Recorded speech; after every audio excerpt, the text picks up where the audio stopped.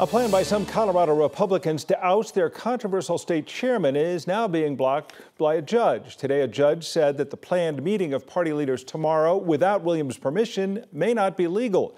This comes as 6 of 8 Republican candidates running for Congress in Colorado, along with the minority leader of the state Senate, are calling for the GOP head, Dave Williams, to step down.